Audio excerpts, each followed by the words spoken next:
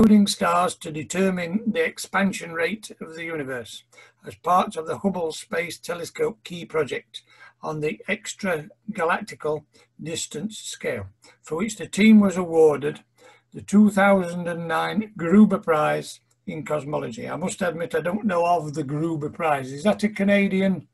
No, that's a from the Peter Gruber Foundation, these multi-billionaires who set up a kind of a Nobel Prize, if you like, for astronomy and astrophysics. Unfortunately, I did not get to share in the $1 million prize. That went to the senior grown-ups on the project, which is still a bone of contention with the postdocs who are attached to the project doing the research, but we won't go into that. Sorry, I brought it up. No, that's okay. Anyway, so with your PhD students, Brad also discovered the first evidence that our own Milky Way's nearest neighbours are being cannibalized by our galaxy, being ripped apart by intense tidal forces. Brad's work has been acknowledged by his peers 20,000 times, making him Hull's most cited academic and one of the top few % in the world. His 300 papers to date also include the identification of the locations within the Milky Way most likely to harbour complex biological life, for which his work was named by the National Geographic magazine as one of the top 10 news stories of the year. His recent work has been in trying to link his expertise in galactic chemical evolution with complex cosmological hydrodynamical schemes in order to model the time evolution of the chemical and dynamical properties of the Milky Way. So if you can please put your hands together in a Mexborough and Swinton Society way and welcome Professor Brad Gibson. Thank you. Thank you. That's very nice. I have not seen that done before yet in Zoom. That's fantastic. Slightly bewildering seeing all the hands going across the screen, mind you. It's better than just hearing one person clapping. Having little digital claps. No, I appreciate it very, very much. I am going to attempt to share my screen, and at the same time, thank you very much for having me back again. I had a fantastic time. I guess it was 2 years ago when I was last there. Let's see if this works. And I had a wonderful time, even if I did have to cut it short a little bit. I don't know if I can figure out how to. Okay, does that look okay? Okay, so this is a bit of a history lesson for me as well. I started my undergraduate degree way back in, I guess it was the early 80s in physics. Hadn't really given a whole lot of thought as to what I was going to do when I finished my undergraduate degree, but as I got towards the end of it, decided that astronomy, astrophysics was the direction I wanted to go. And I started to shop around a little bit, think about what sort of work I might want to do when I go into postgraduate research. And around the same time, so that would have been, but looking into this about late 87, early 88, there was an article in Scientific American about the search for extrasolar planets. This was right at the very beginning of the exoplanet search game, which has sort of dominated astronomy and astrophysics over the last 30 odd years or so. The first techniques that were invented to detect extrasolar planets were using these hydrogen fluoride cells that you would spread the light through spectroscopy of a star, incredibly high resolution, high spectral resolution. And then you would look for the effects on the lines of the gravity of a planet going around the star, and you would see the slight wobble of the star in these lines. So they invented this technique at the University of British Columbia. It was written up in Scientific American, again, around the time that I was thinking about where I would go do my PhD. And it really caught my attention. Being a sci-fi fan, I thought, this is great. I want to get in on the ground floor of the search for extrasolar planets. That was my plan. I went off to Vancouver in '88 to do my PhD. Within about a week or so of starting it, I realized the search for extrasolar planets sounded really great in a Scientific American article, really exotic. But the practicality of it's very mathematical. It's an enormous stuff trolling around in the noise of spectra. You're doing techniques called time series analysis, trying to find some evidence of these extrasolar planets. It wasn't quite as exciting as I thought it was going to be. And so I probably in retrospect mistakenly jumped ship and decided, no, I didn't want to get in. I didn't want to do exoplanets. Now looking at where the money is and where the jobs are, one could argue that was a very bad decision. I think I fared okay in the end regardless. But around the same time, an alternate project was put in front of me to develop this thing called the liquid mirror telescope. It was novel. The technique had been around for a while, and I'll show you a little bit about the history of these LMTs, liquid mirror telescopes, in just a minute. And it caught my fancy because it was different. It seemed exciting. It was unique. No one else was doing this at the time. And I thought, yeah, this is the sort of thing I wanted to do, something that was cutting edge. And that's what I did for 2.5 years or so for my master's project. And I'll step you through what a liquid mirror telescope is, what the pros, the cons, what the applications are, and what the dangers are associated with them as well, and where things stand today, sort of over the next half hour or so. I'm not going to step through the history of the Milne Center and where I am. Just a quick reminder for those who didn't see my talk 2 years ago. Yes, we're based at University of Hull.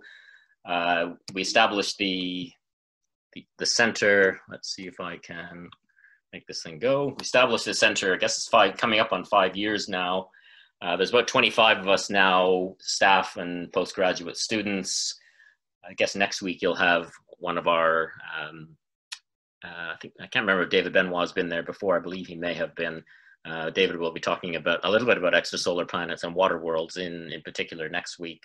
And a couple of our postgrads, Mikkel and Lawrence, will be talking to you over the coming months as well about their research. As I said, we've sort of gone from 0 to 25 we've reached sort of steady state right now in terms of the research component of the center. Now, what new has occurred in the sort of the intervening 2 years since I was last with you? We had as I say, the center is named after Arthur Milne. He was born and raised in Hull, was a contemporary of Einstein, had his own alternate theories of cosmology, and I won't go into, I talked a little bit about that last time I was there. We had Arthur's, can you see my cursor as well? Yeah. So we had Arthur's daughter and granddaughter up not too long ago, pre-lockdown, to have the unveiling of the plaque on the building where the Milne Center is based. It's my PhD student, Leah, who's doing some amazing work, and probably in a year's time, you'll want to get her to come and give a talk on the work that she's doing. She's part of the team doing the largest computational astrophysics simulation ever conducted before, the first results of which have just come out in the last week or two, but she'll have some great science to talk about in a year's time.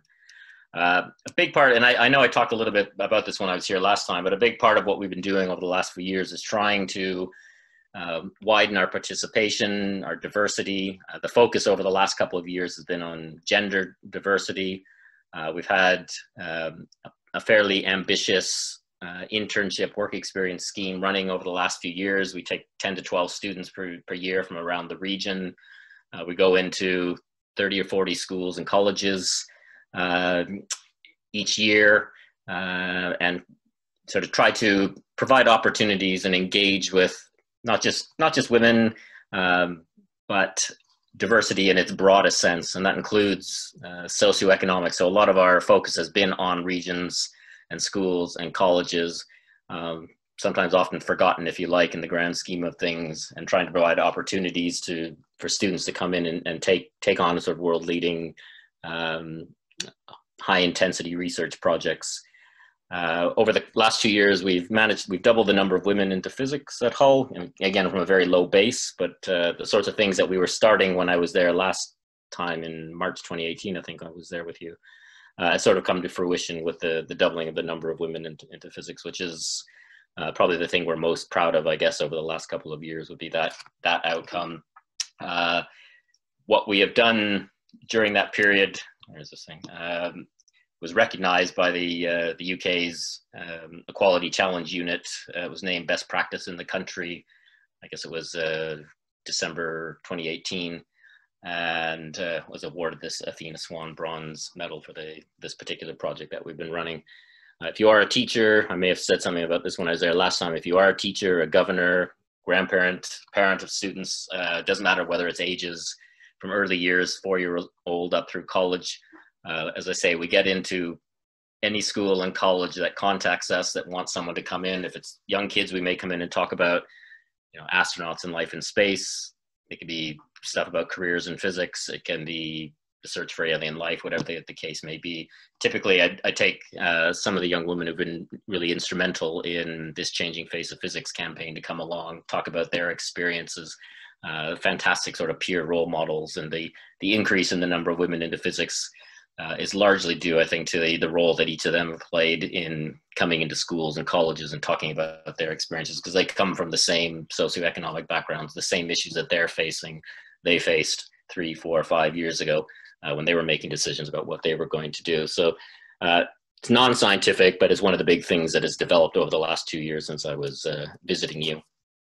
Okay, so that's all I wanted to say in terms of the preamble. So come back to actually, I don't need to worry about that. Let's come back. Oh, a cylindrical piece of glass or ceramic with low thermal expansion. The blank is ground so that the optical surface has the correct curvature. This is by far the biggest chunk of work. The optical surface is then polished to be very smooth. Lastly, a reflective aluminum coating is applied. In the early 1980s, Stewart Observatory Mirror Lab at the University of Arizona began using the technique of spin casting. This involves creating the mirror blank in nearly the correct parabolic shape in a spin caster that is a combination of oven and merry-go-round. Chunks of glass similar to Pyrex are heated in the device and once molten are rotated at a precisely calculated rate. Centrifugal forces produce a parabolic shape, and then the mirror blank is cooled and allowed to solidify while still rotating.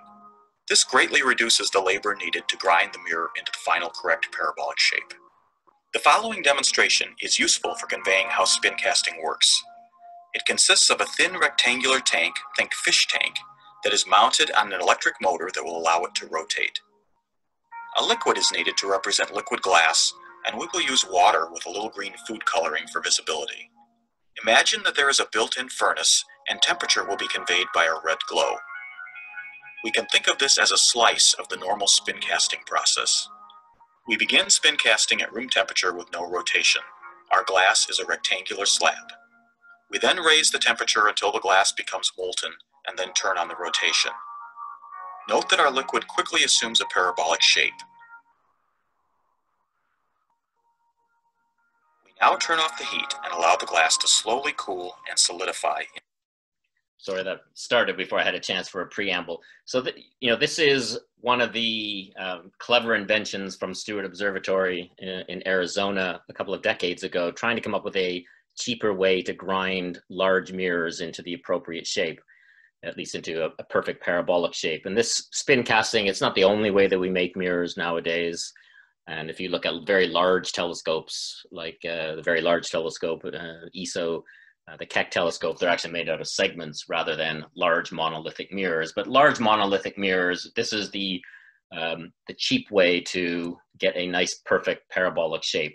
And once you've got the solidified borosilicate glass, then you cover it with the thin layer of aluminum or aluminium to give it that reflectivity. And that's how the classical large monolithic mirrors are constructed. And so liquid mirror telescopes basically build on the sort of physics that goes into constructing that spin casting technique that was just described for Stewart. So this is what it looks like. You have a mirror over here where you have liquid mercury just sitting in it. You start it spinning. The only forces that are at play are gravity, which is downwards. And as you start spinning it, you get this, what's called a centrifugal force that tries to force the liquid outwards. And the simple mathematics of it was elegantly laid out by Newton back in the 1600s in Principia.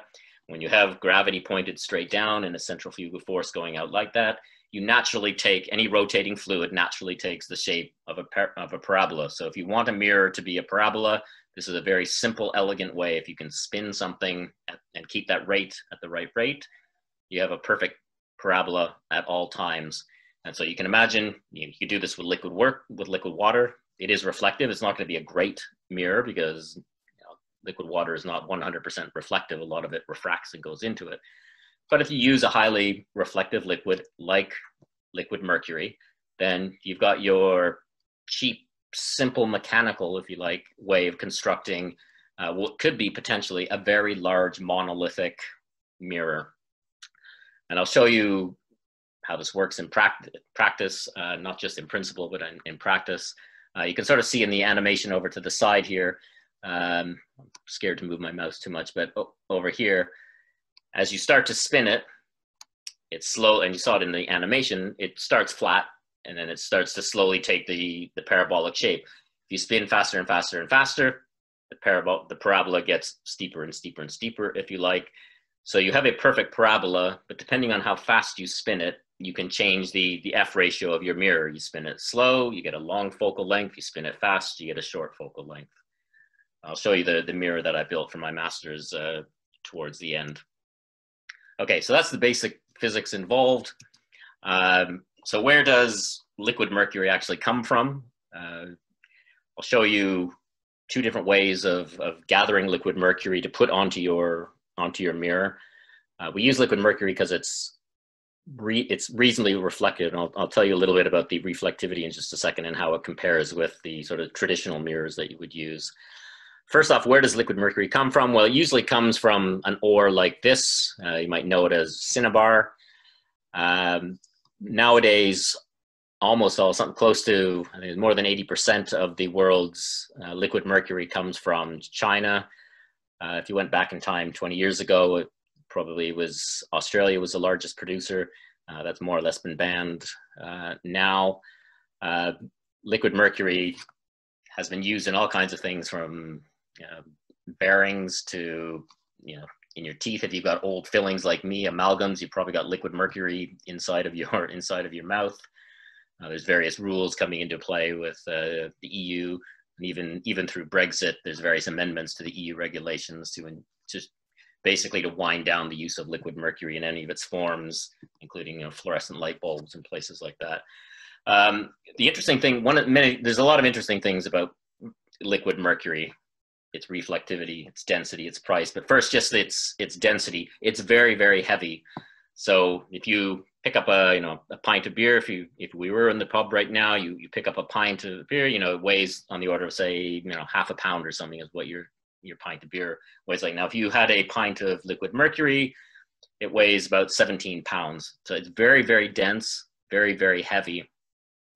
And as you start to imagine, if you want to coat a mirror that is rotating with liquid mercury, you can start to add on an enormous amount of weight onto your mirror by adding even a relatively thin layer. And again, I'll come back to some of the numbers towards the end, but that's just something to bear in mind. It's very dense, very heavy, 17 pounds per pint in terms of the weight. Now, I showed you where you get it from in a mining sense. From this cinnabar, you take this ore, you put it in an oven, heat it up. The liquid the mercury, which is mercury sulfide inside of the rock, that vaporizes inside the oven. And then once you've vaporized all that, you turn the oven off and it condenses, and you basically catch all the liquid. And that's how we get liquid mercury from these cinnabar. It is highly toxic, as we'll come back to in a second. Up until the 1950s, in China, all of the mining was done with prisoners because it was recognized that it was a highly dangerous thing. So some of you may have memories of lab demonstrators in school decades ago, sitting around playing with liquid mercury around with their hands, and all those sorts of fun things you can do with liquid mercury. Highly frowned upon nowadays, and certainly the Chinese government, in terms of the mining practices, were fully aware how dangerous it was up until the 50s. That's no longer the case. That the prisoners are used for mining it, even in China. Okay, so that's. Well, I guess, yeah, maybe I will say something about the reflectivity right now. So this is looks like a fairly busy plot. Along the bottom is 2 years of time. And along here is what percentage of the light reflects off of a freshly illuminized mirror. This is a 4-meter telescope in Chile at CTIO. And the different colors correspond to different wavelengths. This is sort of the the blue part of the optical spectrum. This is sort of the red part of the optical spectrum. The main point being, when you freshly illuminize a mirror, you get ballpark around 90% of the light gets reflected when it hits the surface. 10% is not. So that's a pretty high reflectivity. It degrades with time for lots of different reasons, various oxidation, dust, junk, anything that gets stuck to the surface. And it drops down to maybe 80, after about 2 years, if you leave a mirror untouched, it drops down to about 80% reflectivity. So you lose about 10% of the light just through the natural degradation. And that's sort of the time scale that the large professional telescopes do their cleaning, where they go through and then it would bring it back up to 90%. Liquid mercury is not as reflective as aluminium. Its reflectivity would be down here. It's about 80% in the optical. The good thing about liquid mercury, though, is it never degrades. It stays at 80% all the time. Now, it can degrade, and I'll talk about it in a minute, but things like dust, things like bugs that land in the surface and get stuck because of surface tension and get puckered down on it, and then scattered light goes off of the bugs. So you can degrade the reflectivity of liquid mercury, but the good thing about it is you can stop it spinning in the morning, take a skimmer and take all of the bugs and dust off the top, and then spin it back up again. So it always stays at 80%. So you do pay a price in losing maybe 10% compared to freshly illuminized professional mirrors, but it doesn't degrade with time. So it's a trade-off. So that's a good part. Now, let's see, where is that one? Where do you actually get it? Yes, you can go out and get cinnabar, and if you got an appropriate oven, you can do the process of vaporizing the mercury sulfide and then condensing it to get it. Or what you do is you go online and you just Google liquid mercury. You can buy it from many different sites. This is just one that I looked up recently, this novaelements.com. Now this is only 2 grams in a small little ampule, about 45 euros when I did this screen grab. Now, if you expand that out to that single pint glass that weighs 17 pounds, it works out to about 150,000 pounds per pint of liquid mercury. So just try and remember that sort of number. So it's not cheap. It is very, very expensive if you buy it. Now you can buy it more industrial grade mercury that's not maybe quite as pure, and you can buy it in bulk to reduce the price. But you're still looking at a very, that sort of 100,000, 150,000 pounds per pint to buy it fresh and new, if you like. Now, this was not something when I was doing my master's project that we had a budget for. It was impossible to do that.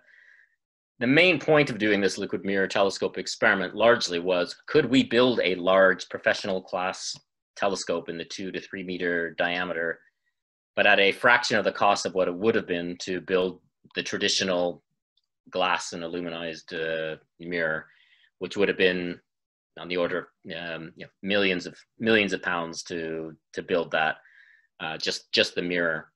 So could we do it with in someone's backyard at a fraction of the cost? That was the big hope with the liquid mirror telescope. Now we would have been able to realize that if we had to go to a company like this and pay 100 grand per pint. Now the way we got around that, this was again what would have been late 89 when I was going to get the liquid mercury, is that you find, this is 30 years ago, risk assessments and occupational health and safety standards at the university were somewhat lacking. And so what I was instructed to do by my supervisor at the time was take one of the university vehicles, and he sent me to an industrial estate outside of Vancouver at 3 a.m. with a departmental truck. And I opened up the truck when I got there. Some people came out with large pallets of little pint-sized containers of liquid mercury, put it in the back of the truck. No words were exchanged, no money was exchanged. All I was doing, apparently, in retrospect, what I know now, was helping a company that didn't want to pay the money to have the mercury disposed of and cleaned professionally, and just handed it off to me, unbeknownst, what I was doing, really. I should have questioned why I was being sent at 3 a.m. to collect this liquid mercury. It was a little bit dirty. It had been used in bearings. It wasn't highly contaminated, but it was contaminated enough with grit and stuff that it wasn't useful as a bearing lubricant. But for our purposes, it was totally fine. So I collected, it was something like 30 or 40 pints of this. So the value of, given 150,000 pounds now per pint, you're looking at probably 5 or 6 million pounds if I bought them new from novaelements.com. All got for free. The university did catch wind of it sort of about 5 years after I finished my PhD. There was an investigation. Nothing happened because enough time had passed by, but it was clear you would not get away with this in the current climate of health and safety and risk assessment. But that's how we got the 30 or 40 pints of mercury that I'll show you in just a few more minutes. Now there are some alternatives. People have spent some time thinking a little bit of what could you replace liquid mercury with, because liquid mercury, A, it's expensive, B, it's hard to get, C, it's nasty stuff. The mercury vapors are very dangerous, as I'll again come back to in just a second. So people have thought about alternatives like gallium and what they call eutectic alloys of gallium. So eutectic just means, well, if you took pure gallium, for example, it's highly reflective, and it's not dangerous in the same way that liquid mercury is. The problem is gallium only its melting point is 30 degrees Celsius. So yes, if you were, on the equator in a really hot place where 30 or 40 degrees, yes, you could use liquid gallium. Not probably the best site for a professional grade telescope. But if you take something like gallium and indium doesn't melt, its melting point is 160 degrees Celsius. So both of them independently look like they would be terrible. But if you mix gallium and indium and tin into what's called a eutectic alloy, then the melting point is minus 20 degrees Celsius. And that's what we mean when we say eutectic. You take individual elements, put them together, and the melting point is much lower than any of the individual melting points. So that would work. It wouldn't be dangerous. It doesn't to solve the problem of the cost. These sort of eutectic gallium alloys are crazy expensive. You could improve the safety aspect of liquid mercury, but you pay a price quite literally in replacing liquid mercury with eutectic gallium, which is even more expensive than liquid mercury.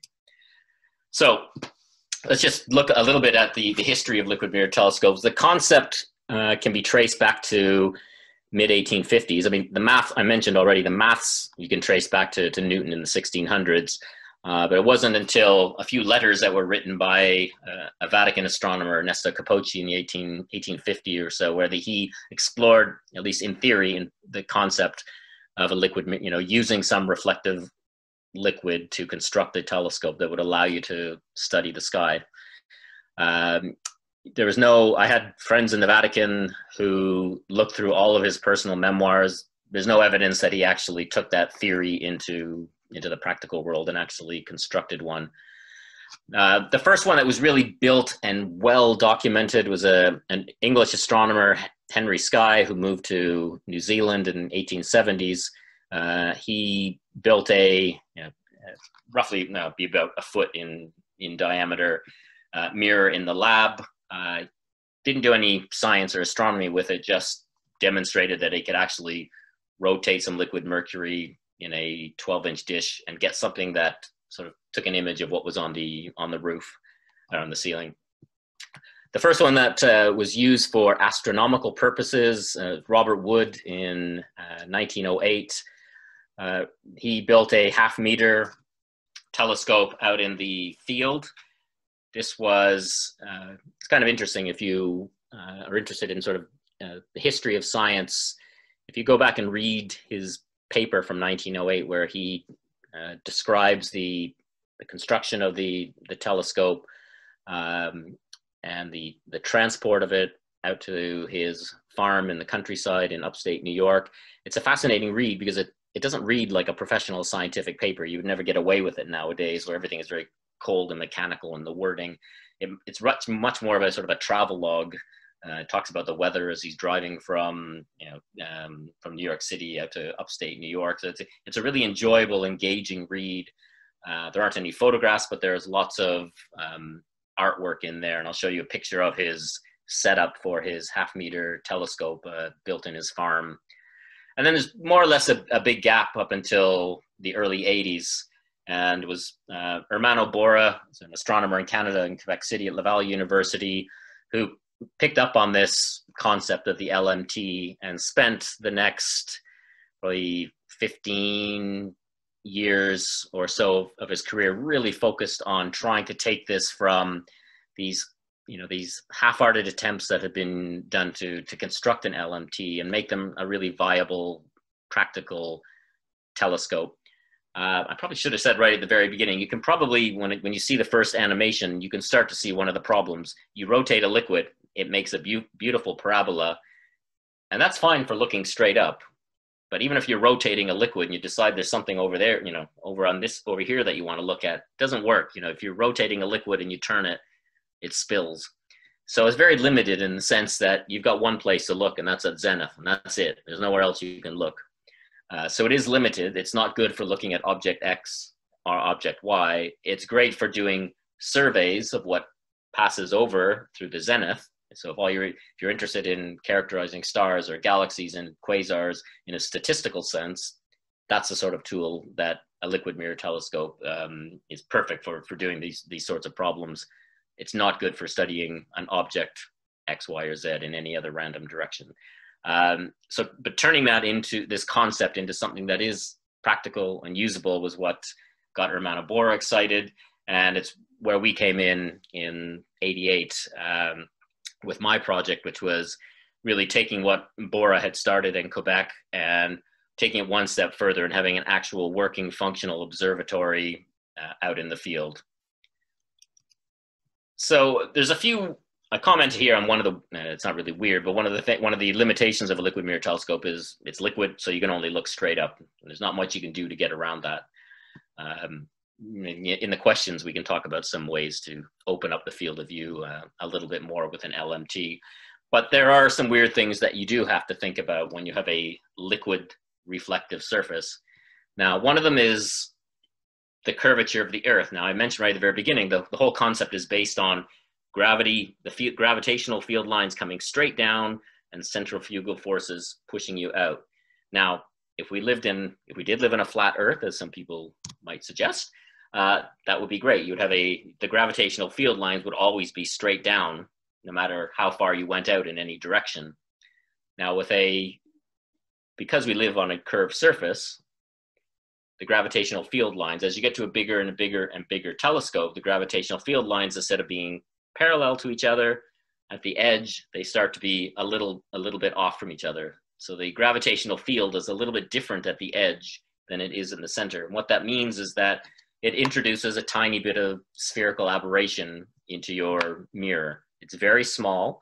If you had exquisite measuring equipment, you could, and a very large mirror, probably the 50 meters or so in size, you could elegantly disprove any flat earthers theory because you would get this very distinctive spherical aberration that would come into your parabolic mirror, into your images. You have to, because it's a liquid, you have to worry about tides. So you have to worry about where the moon is because as the moon's going around, it's going to tug a little bit differently on this liquid surface. Again, it's not a big effect, but in a very exquisite observing site, at the fraction of an arc second level, you would get coma induced by where the moon is in its orbit around the Earth at any given time. The bigger issue, though, is Coriolis force. And what that really means, you can think of Coriolis force as kind of what's drawn here. You can imagine an object that is firing, in what you think is in a nice straight line as you move, if you like, from the equator upwards. But as you know, we're on a sphere, it's rotating. What that means is that at the equator, if you were standing on the edge measuring how fast you're moving, it's about 1,000 miles per hour. As you move up to the pole, it's basically stationary, so it's not rotating at all. So depending on what latitude you're at, and where we sit at 53 degrees or so, you're rotating at about 600 miles per hour. That's roughly our rotation speed. But you can see it varies with latitude. So if you have a big enough mirror, the latitude at the north end of your mirror is a little bit more positive than the latitude at the south end of your mirror. And what that means is the south end of your mirror and the north end of your mirror, they're feeling a differential rotation of the Earth, because it's not moving at exact. So it may be rotating at 5 miles an hour or something, the mirror, but at the north bit and the south bit, they're actually moving a little bit different. And the difference is very small, but works out for a 10-meter class mirror. It's about 1 millimeter per second difference is the rotation speed at the north part of the mirror and the south part of the mirror. And that difference in the rotation speed, if it was a solid mirror, it wouldn't matter. It would just keep moving. It wouldn't care. But because it's liquid, the liquid responds to this Coriolis force differently, and that introduces both astigmatism and coma. And for a 10-meter class telescope, it's pretty significant, at least for a mirror that is sitting at sort of mid-latitude range. It's of that order of 5 to 10 arc seconds. So it's quite large, much larger typically than the seeing, certainly in a really good observational site where the seeing might be, a few tenths of an arc second or something, half an arc second. This is much larger than the seeing disk. So all of your images would have astigmatism and coma if you took this telescope and did that. Now, you can fix it, of course. If you know which latitude you're at, you know how big the astigmatism and the coma is due to Coriolis force, and so you design a corrector lens that fixes that. Now, you couldn't take that mirror and move it any other latitude because you'd have to design a new corrector lens, but you could fix it. But it's a large part of the cost, and again, this would sort of get away from the advantage of what we were trying to prove with a liquid mirror telescope, that you could build a large telescope and keep it cheap. Now, where we built our telescope in my supervisor's backyard in Vancouver, the seeing is terrible. And so, the telescope was only 2.5 meters in diameter.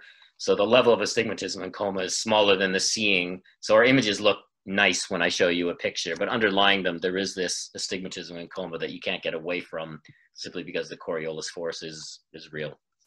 Again, another nice proof that, we're not on a flat Earth. Another thing that makes them a little bit more challenging than a typical telescope, and like I said, they point in one direction and you can't track. So you can't move, you can't look at something and track it. So that means, by definition, if you didn't do anything, everything would look like this. You would have star trails. Now, if you were right on the equator, maybe that wouldn't be so bad because the stars would go right along the columns of your CCD. And if you're right at the pole, you can imagine it would be really bad because everything would just be rotating around in little circles on your CCD. And as you move to lower and lower latitudes, those little circles start to break up into curved arcs. And again, where we built our telescope in Vancouver, you get something like this, the star trail cut across. And for the CCD that we were using at the time, what that meant was it would traverse, 2 or 3 pixels. Now, it doesn't matter there or there or there. What it means is that all the images all have they're all skewed to one side. They get stretched to one side towards the north in this case. Again, you could create a corrector to fix that. The way, again, if you had a normal telescope, you would obviously be tracking. You would just move your telescope along the arc and you would be accumulating your counts, photon counts will be coming into your CCD as you move along. Again, you can't track, so the star moves across the CCD. What you can do so you don't get trails and arced trails is you clock the CCD at the sidereal rate. So in our case, it took about 2 minutes for a star to cross the CCD. And so we just read out the CCD at the sidereal rate. And so what you get is effectively a 2-minute integration. And if you had clear nights for 10 hours, you would get an image that was 10 hours long and 2 minutes exposure time. So again, it's not great for looking at any particular object in the sky, but if all you're looking at is large survey areas and doing counting statistics, then that's totally fine. And if you really cared about image quality, you would build your telescope as close to the equator as possible to minimize the star trails, or you have to design a corrector to take into account the fact that everything is curved as it goes across. But this is just one of the things you have to deal with. Again, because of this site that we built the telescope in, this wasn't particularly problematic because the seeing was so bad where we were doing it. Other things you have to worry about, let's see, you've got a liquid for the telescope that I'm talking about in a second, about 2.5 meters in diameter, 2.7 meters in diameter. It was roughly an f2, so focal length was 5.5 meters or so, something like that. What that meant is that if you walked briskly, it's about 3 miles an hour at the edge of the mirror as it goes around. It's about 3 miles an hour, so you could sort of walk around as it's going. Now, if you have a still air around you, what that means is that relative to the liquid mercury, there's wind blowing across it at sort of 3 miles per hour. And what that means is you get these things that sailors would call cat's paw, these flickering little ripples that you see as wind blows, sheer across the surface will induce these little ripples, these cat's paws. They're called wind-driven capillary waves is the technical optics term. And you get exactly that sort of thing. If you take a very quick snapshot of a liquid mirror telescope, you see these little ripples that are in place. Now you can try to minimize them by doing lots of things. You can put a transparent layer of mylar over top of your telescope, and so that the air inside is rotating at the same speed as the liquid, and then you don't get these capillary waves that are coming on. It's just one of the things that you have to deal with and think about when you're working with a liquid mirror telescope. How do you actually build one? So I put a lot of negative things into it, and so what? But let's disregard all the negative things, all the things that complicate. Why are we going to build one? I mentioned it right away. We want to do it cheap. Now, my supervisor, he was really into building. He had a really well-equipped garage that had all kinds of industrial equipment. He built his own private plane using high-density, professional-grade styrofoam that you cut into appropriate shapes. He had all the equipment to melt and wrap Kevlar and carbon fiber around the surface. And this is exactly the premise that went into the liquid mirror telescope. We had all the equipment. The good thing about the equipment is it's only about 10,000 pounds to buy the foam, the high density styrofoam that is the interior of the mirror cell. Again, picture this is roughly about 3 meters in diameter, so you're looking across 1.5 meters or so in radius. You have these. We had 8 segments of high density styrofoam that were glued together.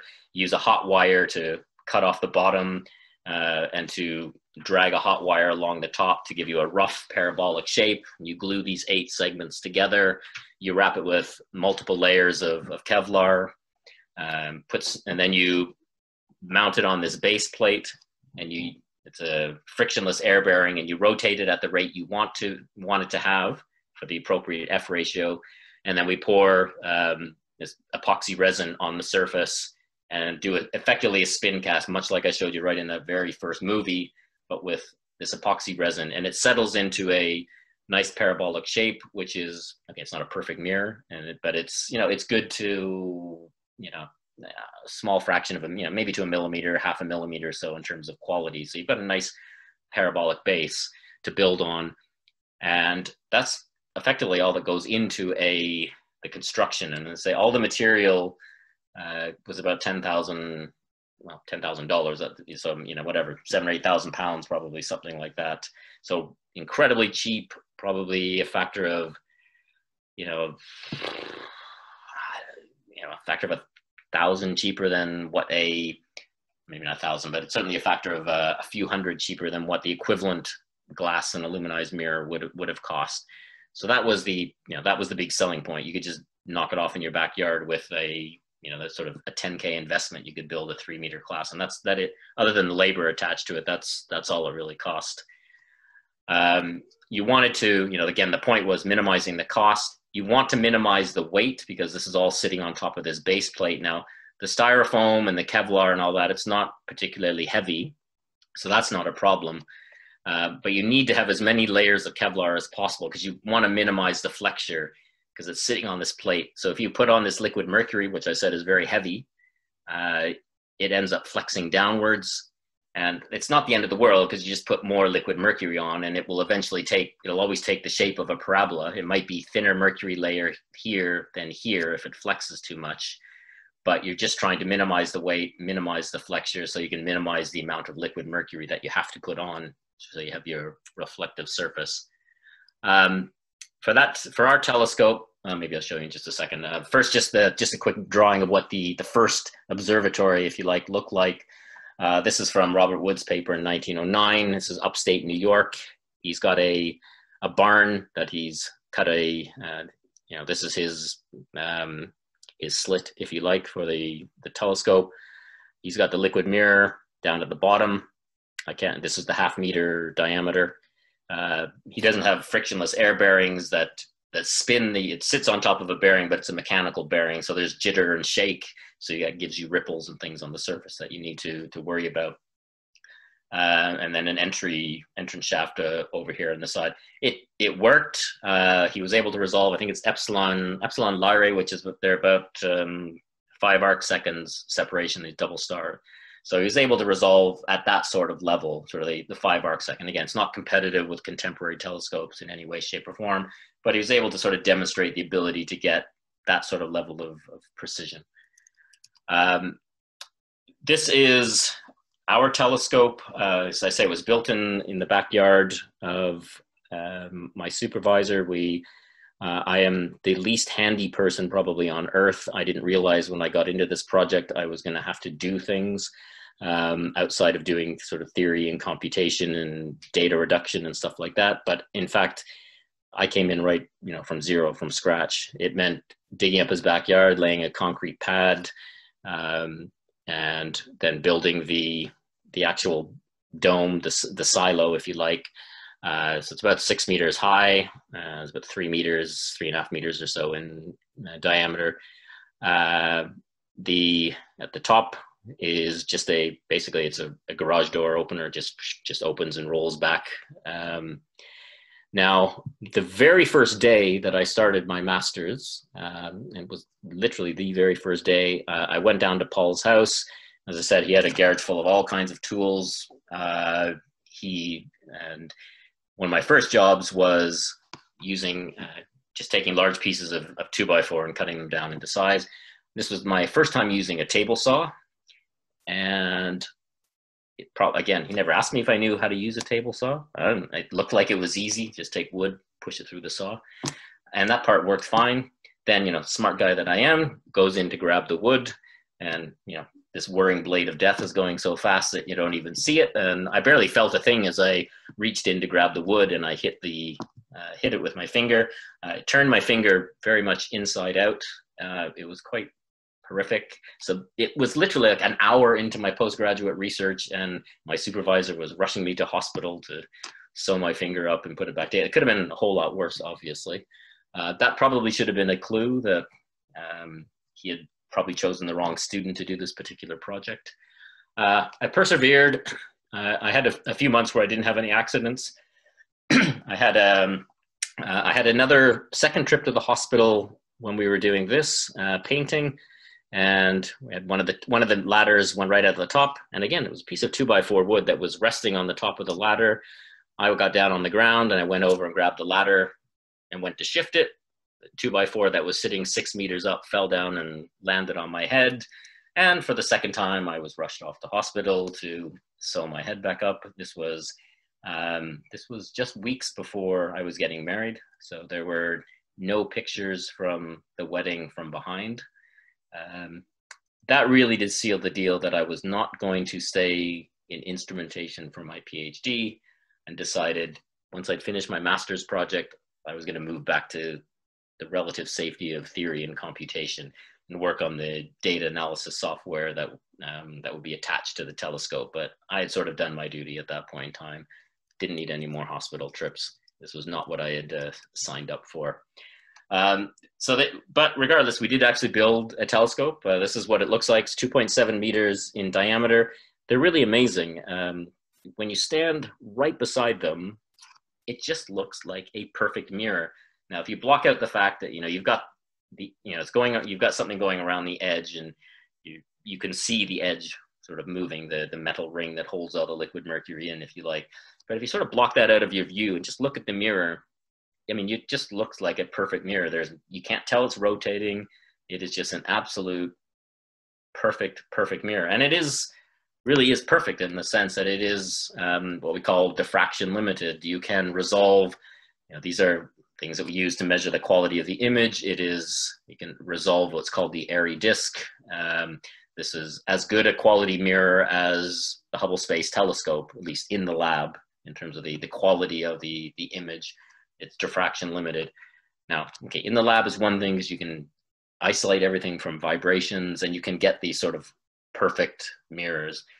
In reality, in the backyard of my supervisor's place, you've got, garbage trucks going by and dump trucks and things going on that cause vibrations. And even though air bearings are pretty well isolated, you still have magnetic tape that connects the air bearing to your drive motor, and you can still get vibrations translated along the magnetic tape that shakes the air bearing just a tiny bit. So you need to think really carefully if you're building one of these telescopes to do professional astronomy.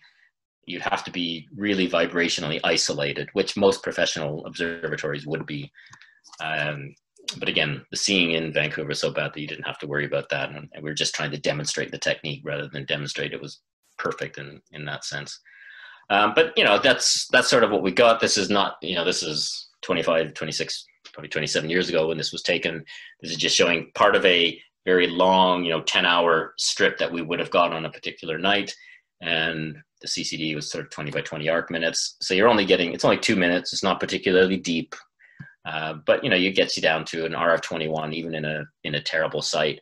And there's no obvious coma, astigmatism, or skewed from the star trails going across the chip. And that just reflects the fact that the seeing is so bad. But it actually does work, and you do get real observational data that you can work with. Now, our plan was each night you would use a narrowband filter that was only a few hundred angstroms if you in width, and you would take a 10-hour, ignore cloud and everything else. You get a 10-hour exposure one night using a narrow filter, and then you do the same thing the next night using the next filter over, then the next night the next filter over, and the next filter over. And we had 40 filters that we were going to use. So if you had perfect weather over 40 nights, you would build up this low resolution spectrum of every object in the sky. So it's not high resolution like you would get with spectrograph, but it would be sufficient to tell the difference between stars and galaxies and quasars and measure the redshifts, the distances to the various objects. So that was the plan. And that was around the time when we started to collect the first data. I sort of moved away from the observational and experimental side into the modeling and theory side. But it did work. The concept of building these low resolution spectra by taking night after night after night of narrowband filters, it's now commonly, even if liquid mirror telescopes have been taken over the world, the technique that we sort of invented to measure the redshift and categorize the stars, galaxies, and quasars using these intermediate band filters, it's been picked up by a couple of different big surveys that are being run in Spain, at the Calar Alto telescope, and there's a mirror image of it in Brazil as well. And there's Alhambra and JPAS of the surveys, but that's exactly what they're doing. They're on traditional normal telescopes, but the principle is the same. They scan as much of the sky as possible using a narrowband filter one night, do the same thing the next night with a different filter, and so on until they build up a low resolution spectrum of absolutely everything in the sky, not just the little strip that we were restricted to with a liquid mirror telescope. So that's sort of one positive legacy, I guess, of what it was that we had done. Just a couple things to finish up on, and that is, I did mention sort of the safety aspect of it. It's a bit of a busy plot, but this curve here is a measure of the mercury vapor in the air in milligrams per cubic meter. And what you see is, and this is as a function of time measured over top of this in the lab with a half-meter mirror. And you measure, when you first put the liquid mercury in place and you measure it with a mercury sniffer, you see these values up here. And then as time goes by, it drops off as well. Other things like the focus stabilizes as well.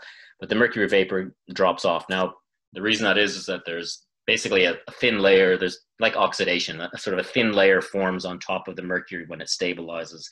And that actually increases the surface tension a little bit, having this tiny, tiny, thin, transparent layer of oxidation, if you like, which is doesn't hurt the reflectivity. Big benefit is that it really stabilizes ripples and things as well. So it allows that focus to stabilize, having this extra surface tension holding the liquid in place. Now, you do have issues with things like bugs, especially when we built this telescope in the backyard at Paul Hickson's place. You have, bugs, mosquitoes, and everything getting, and as soon as they land in that liquid, they get stuck there. And again, the liquid mercury puckers around them. And, but the next day, we wouldn't do it every day, but every few days you would stop it and skim off all the bugs, the little mercury vacuum, if you like, to get all the bugs off. You might ask, what is, these numbers are sort of meaningless by themselves. If you went back to the 1970s, this was the sort of the legal limit at the time in terms of exposure for a work day, 0.05 milligrams per cubic meter. So you can see that when you first establish, or first, for the first few hours that you're working, you're well above that limit. As the night progresses, it stabilizes. Now, for the most part, you're not in the silo where the telescope, where the telescope actually is. So it doesn't really matter in the grand scheme of things. Once you've put the liquid in and you've established the surface, you can step back to the control room and you don't have to worry about it. When you're in there, you're always wearing a mask. You have mercury sniffers to check what the levels are, but it does stabilize and drop below that limit. Nowadays, I looked up recently, I think probably 5-10 years ago, they've reduced that limit down between 0.01 and 0.02, depending on which country you're in, whether it's EU, North America, World Health Organization. But the typical exposure limits are between 0.01 and 0.02 for an 8-hour working day. So this is, again, one of these, one of the dangers associated with liquid mercury and mercury vapors as a whole. So just to wrap up, look, it was a good experiment. We collected some data, we published some papers. It got a lot of attention at the time, and it certainly helped my career because I was able to publish a lot of papers, not in necessarily astronomy papers, but some of the things related to the structural analysis. How many layers of Kevlar do you have to put on to stop the flexure being too high? So it was more like structural engineering, and some of this stuff about Coriolis force, that was more sort of optical engineering, rather than what I would call astronomy per se. But it did lead to a lot of papers, which helped me in my career. Nowadays, yeah, you could build a liquid mirror telescope relatively cheap. But what has changed over the last 20, 30 years is that it's not the cost of the mirror really that's the dominant cost of these large telescopes. As we've come up with clever ways to do segmented mirrors, the cost has dropped dramatically. It's really more it's the correctors, it's the instruments attached to them, the spectrographs, the photometers. The cost of the domes are crazy, the ventilations. The actual mirror itself is no longer the limiting part of building a 10-meter class telescope. That's sort of that 10% level. The other 90% is all the other bits and pieces that come with it. So the big selling point of the LMT was, yeah, you could build a mirror really cheap, which you could, but it doesn't help you with the other 90% of the costs, which is the domes and everything else that comes with it. So, it was fun. It was cool. The world didn't change in terms of liquid mirror telescopes replacing glass and aluminized mirrors. But they do have a use in certain fields. And one of the fields which is still using them, and we actually built a couple of them, University of Western Ontario, for their atmospheric research. It's called LIDAR. Basically, you just fire lasers up about anywhere from sort of 50 to 100 miles into the atmosphere, and you can measure the scattering, aerosol particles, morphology of clouds. So if you're doing atmospheric research, you don't generally care whether you're pointing in that direction, that direction, that direction. All you really want is a light bucket to collect the reflected light from the laser after it interacts with the layer that you're interested in. So that one, up until, it may even still be running, but up until at least very recently, this thing had been running for like 20 years, this liquid mirror telescope that we built for them. As well, we had NASA caught wind of this and they were interested. They had in New Mexico, a big place where they do basically just tracking space debris in Cloudcroft. They've got lots of different experiments that track space debris in different ways. And so again, they were looking for a very cheap light bucket that they could just point up straight in the sky. Obviously, they couldn't count debris in that direction versus that direction or that direction, but they could do a statistical study just by monitoring night after night after night how much stuff glints and picks up reflected light from the sun. And so they could get a statistical handle on the amount of space junk that was up there. So that got a reasonable amount of attention. I know if you go to the NASA page, the Cloudcroft page, where they've got their orbital debris web page, it's been decommissioned, but there's still several pictures and results from the LMT that we had built them. And I guess one thing I didn't really mention in passing, these one of the things you have to worry about, probably the most frustrating thing working with it, is you want the mercury layer to be as thin as possible because it's so heavy. For this 2.5 meter class, for the 2.5 meter class one that we built, it was about 20 pints of mercury. So you're looking at about 3,500 pounds in terms of weight of liquid mercury. And what happens is you want it to be as thin as possible, but the problem is if you make it too thin, you get these little sucker holes that appear, and the surface breaks, and surface tension makes the hole get bigger. And so you pour it on, you start it spinning, and then you kind of have to lovingly caress the liquid mercury to get it to make sure that you don't get these big holes. And every time, if a hole starts to appear in the liquid mercury, you got to get in there and sort of bring it back together again and close it. So it's not as simple as just spin it up and it forms a parabola. Yeah, it would if you put 10 centimeters worth of liquid mercury on there, but you want it to be as thin as possible. And it was a really nasty art trying to do this. And as soon as it started to get out of control, then you get too much weight on one side, it wobbles.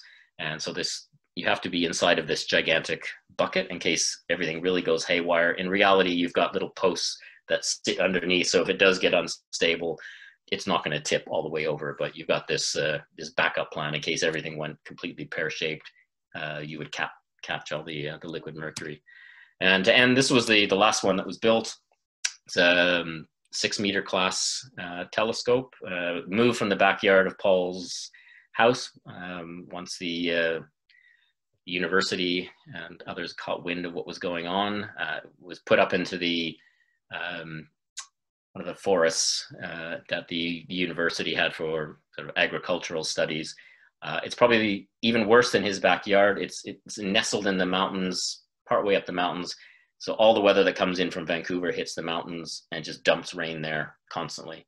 So it was more or less useless in terms of a telescope for astronomical purposes, but it worked. And up until it was decommissioned maybe about 2 years ago as a working telescope. It's still there as kind of a museum piece. So if you are in Vancouver and you want to see the 6 meter class telescope, then you can arrange for visits to go and see it. It's awe-inspiring when you see it. It's hard to imagine, but it is just this beautiful, perfect mirror that you can sort of capture the essence of when you just look at the reflection there. It's quite an amazing achievement. And I guess that's really kind of an abrupt end to it. So say the world didn't embrace them, and for a lot of the reasons that I talked about. But at the end of the day, if it really did reduce the costs of large telescopes by an order of magnitude, people would have jumped all over it. So yes, it did reduce the cost of the mirror, but that's only a small fraction of the cost of large telescope. So an interesting footnote to the history of astronomy, but not a replacement for the classical mirrors that are out there. So thank you. Thank you very much, Brad. Could I ask you to stop sharing your just about to do that video, and if we just get everybody back on. Okay, so liquid telescopes, who knew? And so did you say the LiDAR instrument is still working? The last time I checked it, I admit it was a few years ago. It may not be now. And I think there are a couple of groups. I think there's a group in India. There's a group in Belgium, I think, that are still, I don't know, let's say tinkering with liquid mirror telescopes. I admit, when I moved on to the theory computational side of things, when I see something show up in the media, I'll sort of look on it, but I've not really kept a close eye on developments. And I think really with Hermano Bora retiring in Canada and my supervisor, Paul Hickson, retiring as well, that's sort of the impetus that may have existed sort of evaporated, and no one has sort of picked it up and run with them.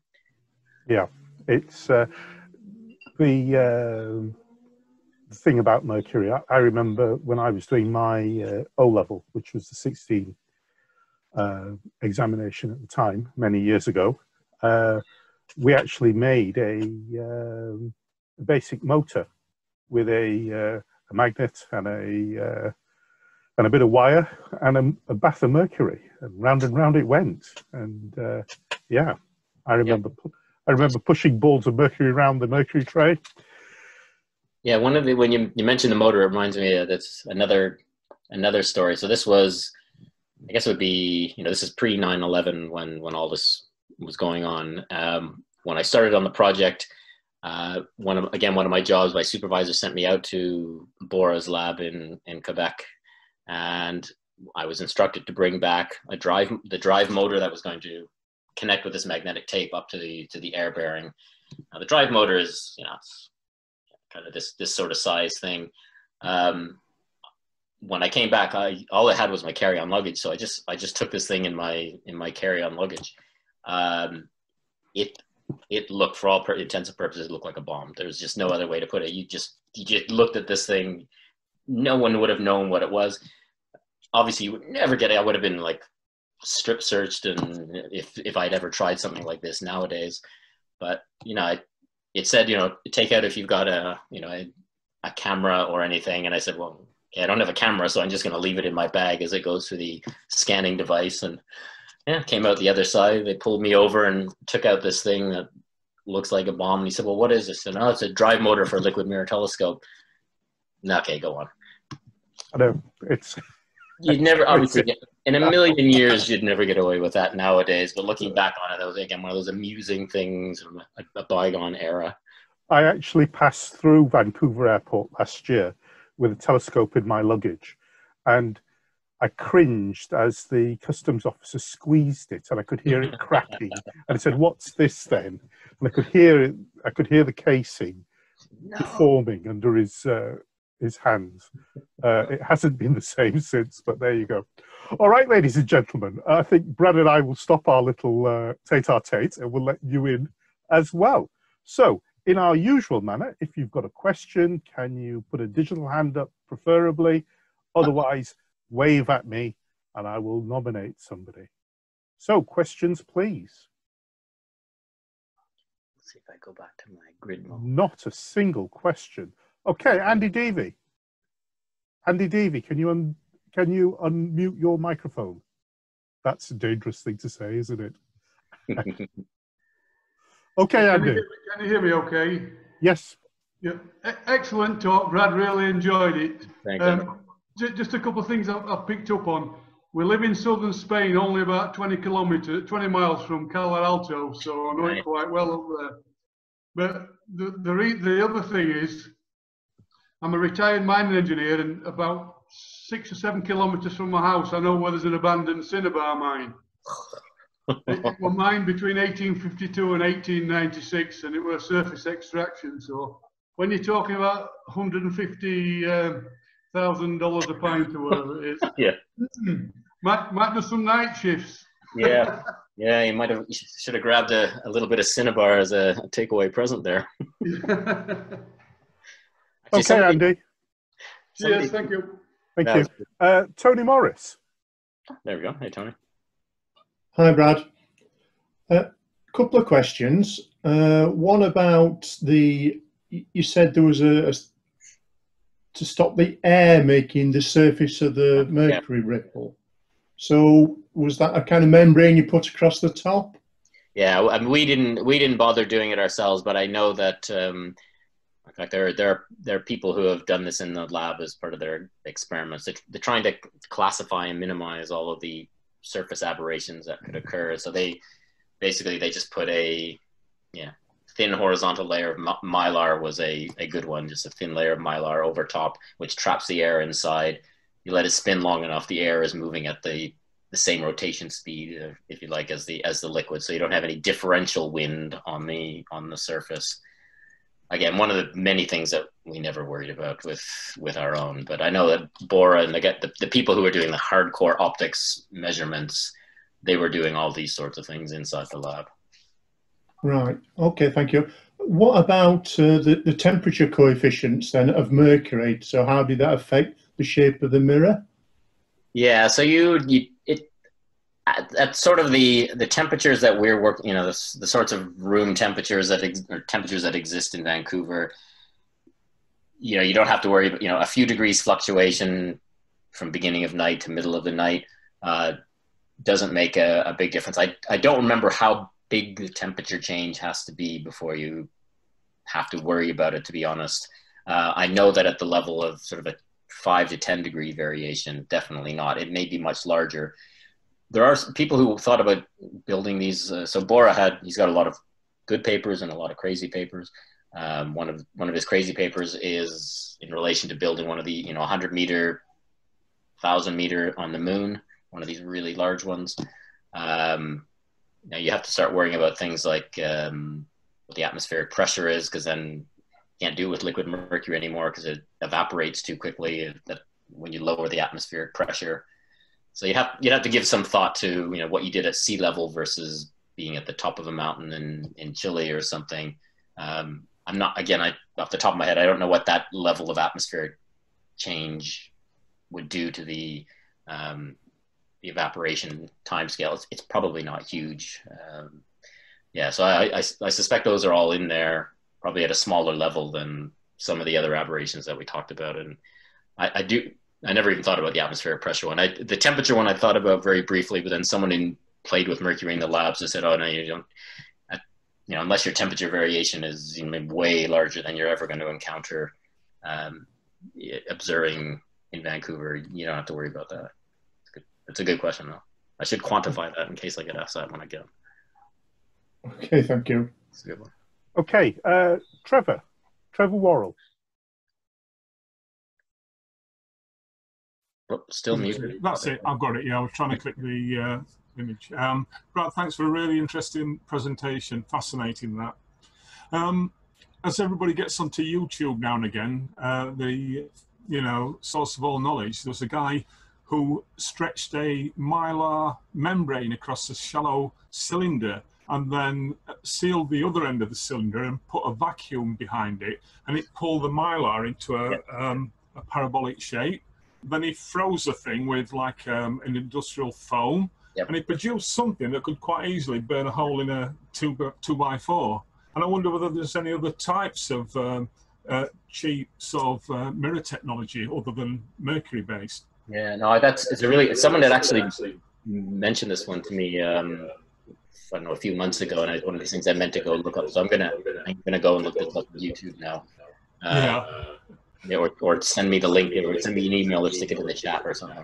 Will do. Yeah. But the other thing that didn't spring to mind in terms of alternatives was using and this takes you into the realm of what could you do to open up more of the sky, for example. So you can't do it with normal liquid because, like I said, even if it's rotating, you point it, it just flows out, obviously. But what you could do is if you had something that was a metallic fluid that was reflective, and you had a very clever array of magnets behind that you could adjust to. So if you decide, you could still have a rotating liquid, but if you had clever magnets that could adjust on the fly to where you were pointing, you could maintain the shape. Now, there are theoretical papers that have discussed this. I think the level of technology that would have to go into having a magnetic fluid that maintains they call it a parabolic shape to, a fraction of a wavelength using a grid of magnets, behind, I think probably would be orders of magnitude more expensive than just building a glass mirror again. But conceptually, people had given some thought to doing this. People had also thought about using flatter ones and changing having a flat surface, but changing the index of refraction as a function of position by, again, having some clever way of of doing this on the fly, and that would be some way to bend the light from different directions into a detector. So it wouldn't require you to rotate it, but you could still use a liquid, but just have a varying index of refraction to adjust for wherever you wanted to point in the sky by taking the light from that direction and bending it to the place that you wanted to do it. So there's, you know, these, I think they're all conceptually possible, and there probably are some people who are, I don't know what the application would be outside of astronomy, but probably the cost involved in the technology is, again, way more than a simple glass and aluminized mirror. That's sort of stretching my limit of knowledge on the alternates to liquid mercury. Thank you very much. Thank you, Trevor. Sorry, I had to switch you off because we're getting some feedback from you. Okay, anybody got any other questions? I've not. Andy Devey again. And I saw Gary down in the bottom going. Did I see Gary down at the bottom? Oh, don't worry about Gary down at the bottom. Can you hear me? Yes, we can. This is probably a really stupid idea, but I'm going to put it anyway. You know, you said with it being liquid, you can only point it straight up. Has anybody thought of you form your liquid mirror in the vertical position, and then if you're somehow able to freeze it, you can then direct it like a normal telescope, and then just form your mirror each time? Yeah, you could vary the, you could change your F ratio depending on what you wanted on any given night, sort of thing. Yeah, I think you'd probably have to use a different, I can't remember what the freezing point, if you like, of melting point of liquid mercury is, but I'm going to guess you'd have to freeze it really cold, right? Because that's, we used to have thermometers that had mercury that would go down to whatever temperature. So I guess you'd have to really chill it to solidify it. But maybe some weird alloy, well, like the one that I talked about, this gallium indium tin eutectic alloy, it solidifies at -20. So you could be using it at 0 degrees. You don't have to chill it down 20 degrees, and it would solidify. And you could have an F2 one night, an F3 the next night, an F1.5, depending on what sort of field of view and things that you wanted. So I think conceptually, I think theoretically it should work. I'm not sure. Probably weird thermal things happen if you try and cool it down too quickly, and it probably would ruin its figure. You'd probably have to cool it really slowly so that it maintains the figure or something. But that's way outside my my area of expertise. It was just an idea. I'm glad it weren't a daft one. Thank you. No worries. Okay, Gary, can you unmute? Good evening, Gary. Good evening. How are you? Fine, thank you. And your question?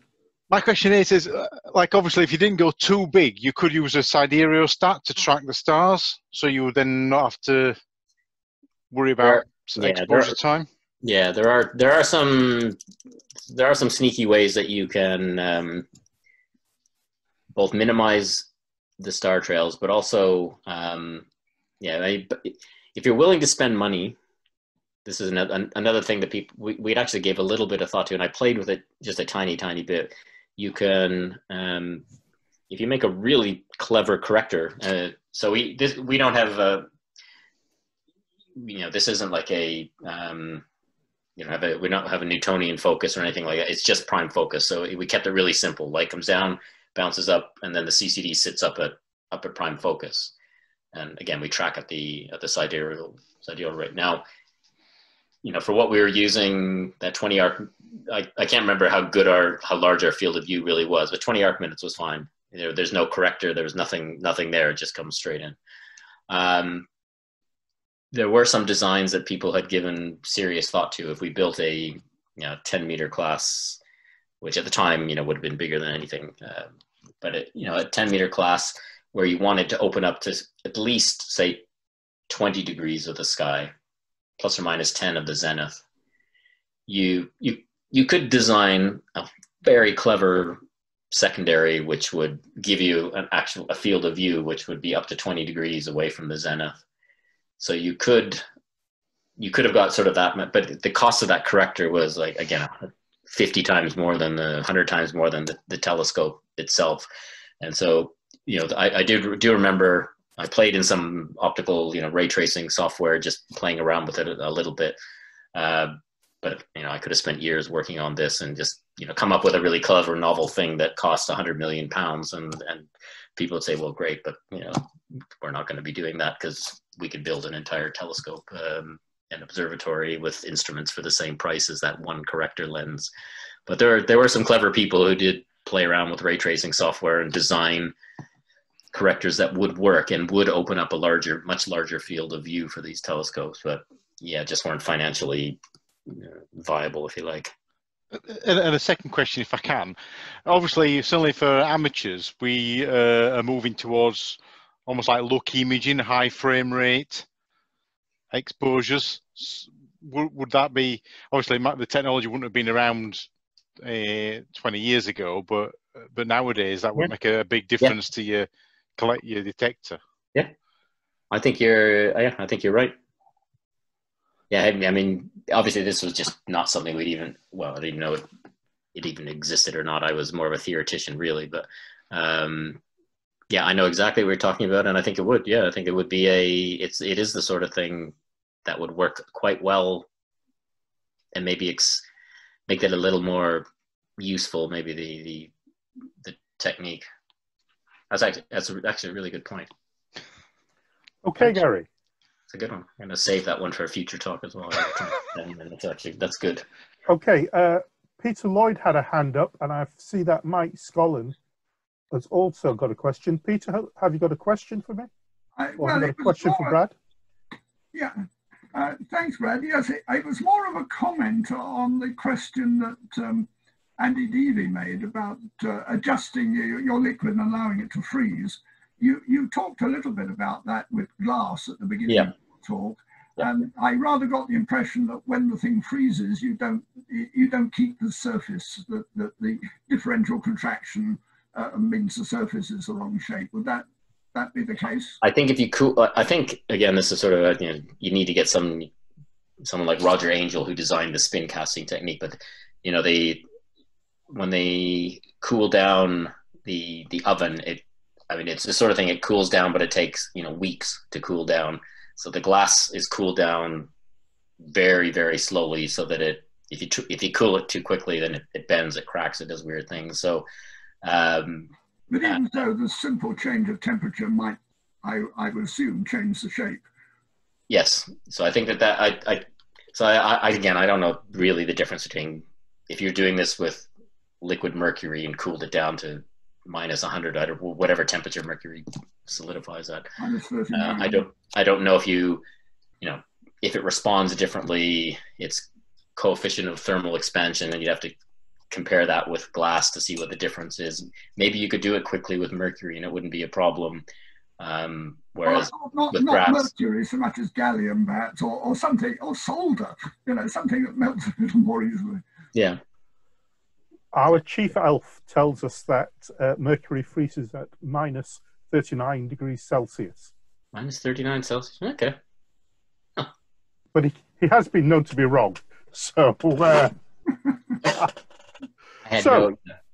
I had no idea. I would have guessed it was lower, but yeah. There you are. Mike Scollin. Good evening, Mike. Good evening. Hi, Brad. Are you comfortable with schools contacting you directly as regards? Absolutely. Yep, please do. Yeah, I'll pass the details on to my granddaughter's school. Yes, do. I get around.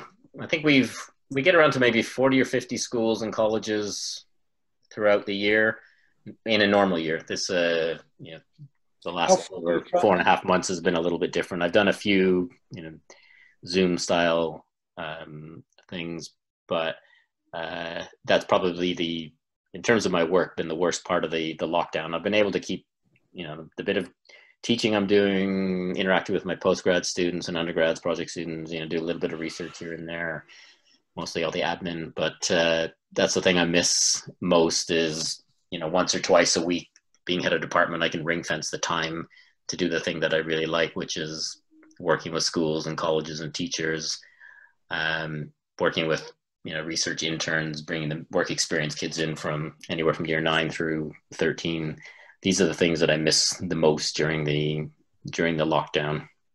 But, in the interim, doing things like this, Yeah, usually they want to hear about aliens or how the universe will end, or if it's year 12, 13 students, maybe it'll be about STEM careers and careers in physics and things like that. And like I said, if it's young primary kids, then it might be top 10 favorite things in the wonders of the universe, or astronauts and life in space. So yeah, whatever the age cohort, they just contact me directly, and I will either digitally visit them or visit them, say in the new year, whenever things get back to quote unquote normal. Pass your details on. Thank you. Please do. Yeah. Brad, thank you for a very interesting talk. I'd just like to ask everybody, can you join me in thanking Brad in our usual Mexper and Swinton manner? I want to thank you the same way.